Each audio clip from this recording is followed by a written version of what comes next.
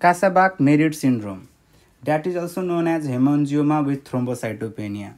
So basically, it is a life-threatening coagulopathy of infancy that is characterized by thrombocytopenia, microangiopathic hemolytic anemia, and consumptive coagulopathy.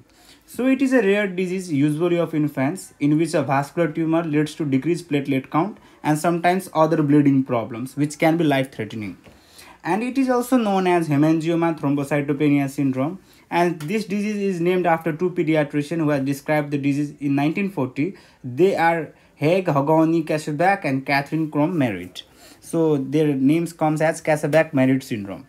So it occurs as a complication of a rapidly growing vascular tumor that may be capaciform hemangioendothelioma and tufted angioma, and there is intravascular coagulation with platelet trapping that leads to thrombocytopenia, that is decrease in the platelet count.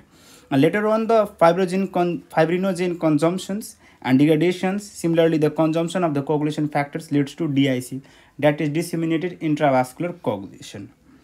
Now, what are the history and the presentation of Kasabach Merritt syndrome? So it basically presents in the infancy period, as I have told you earlier, as an enlarging form purpuric cutaneous or soft tissue lesions, most common in the trunk, extremities, or the retroperitoneal structures. And it may be associated with overlying hypertrichosis and hyperhidrosis. Hypertrichosis means excessive here, hyperhidrosis means excessive sweating in that area. Sometimes the cutaneous lesions present as a rapidly enlarging lesions that later on turns into the painful, swollen, and purpuric or ecchymotic.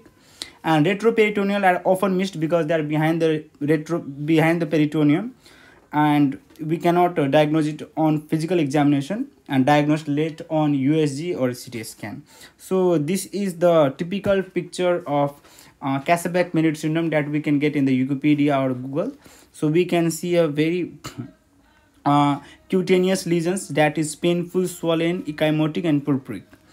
And on the diagnosis, we can see there is a decrease on CBC, there is decrease in hemoglobin, decrease in platelet, and on peripheral blood smear we can see Bowes cells and cystiocytes. And we can also see a microangiopathic hemolytic anemia. Similarly, on the coagulation studies, we can see there is prolonged prothrombin time, similarly prolonged APTT, decreased fibrinogen, increased D-dimer, increased fibrillation degradation products, and all are the findings of severe DIC.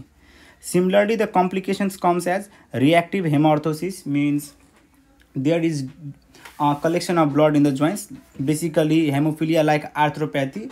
So in the knee joints or elbow joints on a trivial trauma, there occurs the collection of blood. Similarly, we can see congestive cardiac failure and GI bleeding comes as a complications. And this all is about Kasabach Merritt syndrome.